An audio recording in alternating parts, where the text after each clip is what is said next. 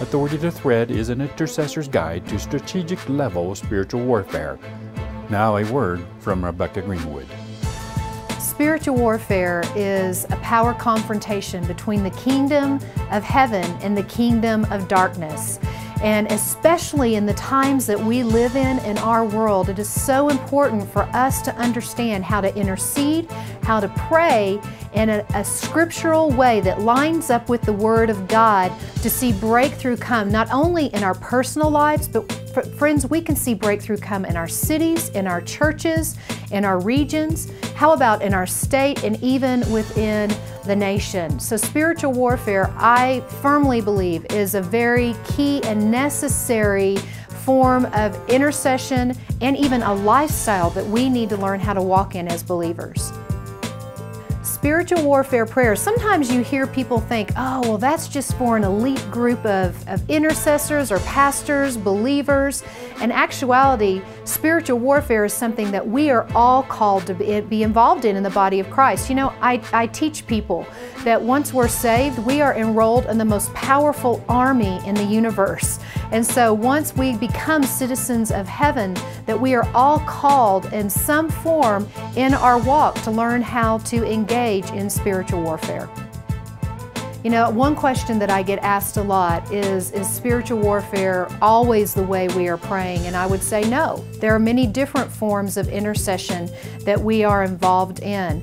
But when you are reading Authority to Tread and you are reading this book, you will understand how to engage in spiritual warfare and how to do it in a way that will bring breakthrough, where there will be less counterattack and less backlash, how to pray with teams effectively, and how to even within those teams, which I love this, is how to have different giftings. Who's the prophetic intercessor? Who has the pastor's heart? Who has the mercy? Who has the administrative giftings? And so when we are even involved in warfare prayer initiatives, one thing that Authority to Tread, this book, really describes well is how to engage different giftings in the body of Christ to form a very strategic team in spiritual warfare. You know, one thing that is really exciting about spiritual warfare is people also will learn from Authority to Tread about spiritual mapping. And one thing we firmly believe in, if we are going to engage in strategic warfare assignments over regions especially, we want to take that time to do what we call research, spiritual mapping, where you take prophetic revelation from the Lord and the Word of God that He's speaking concerning that assignment, and then you combine it with what we'll call subjective information. You're going to combine it with history. You're going to combine it with why things are the way they are in that region. Who were the original people groups on the land? What religions were worshiped there?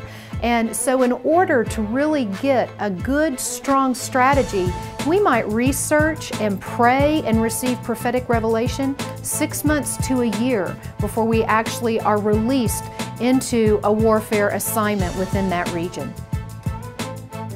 You know, one thing that I love about what we are doing in spiritual warfare, and that when you read Authority to Tread, you will really gain understanding of, is that we do see breakthrough. This is not a book about theory. This is a book that is based on experience. We have lived this. We have been involved in this for 20 years. We have been praying at this level for many, many years, and we have seen numerous breakthroughs. And so one breakthrough I would like to share with you is about when my family and I, my husband and I, and our daughters first moved here to Colorado Springs. And we were in a new neighborhood, and I mean, houses were springing up everywhere, and so were churches. So there was one day we were driving home from the office, and we saw this sign across from the elementary school, and we said, oh, look, good, praise God, someone's building a church.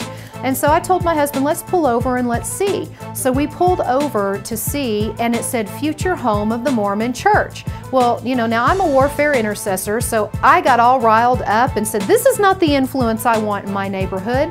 So 3 days later, we were driving home from the office again, and I looked at that sign and I said, and I looked it back at Greg, I said, somebody needs to do something about this Mormon church being built in the neighborhood.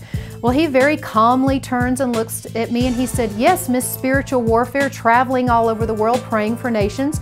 When are you going to do something?" And I was like, yes, okay, duh. Could have had a V8 kind of moment. So I went home and I prayed and I got the strategy of the Lord. So the following Sunday after church, and our daughters were little at the time and they were so cute, but we pulled up in our family van in front of that sign and we got our daughters out and they were sitting on the side of the van swinging their little legs. They were 6 and 10. And my husband, Greg, and I stood in front of that sign and we knew what we were supposed to do because we had prayed and received the strategy from the Lord. So we stood in that place and we said, as legal homeowners and landowners in this neighborhood, we stand as kingdom representatives.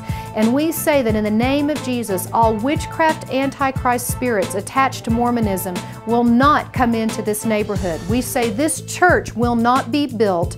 We say you are not welcome here. And then we begin to cry out for the salvation of all of those trapped in that deception, because we never pray against a person. We always pray for people that the Lord will bring them to salvation.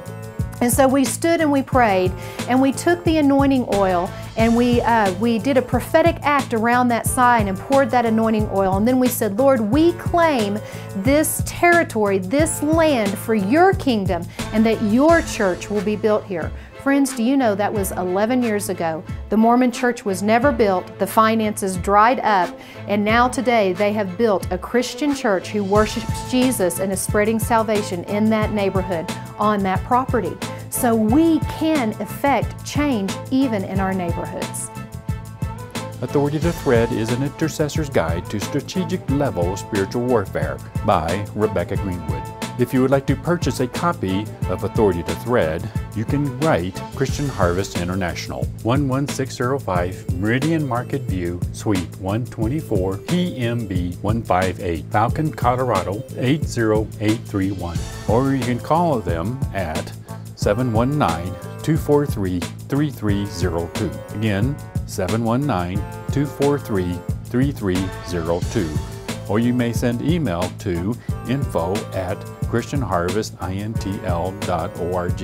To get more information about Rebecca Greenwood, you can go to her website, www.christianharvestintl.org. Again, that is www.christianharvestintl.org.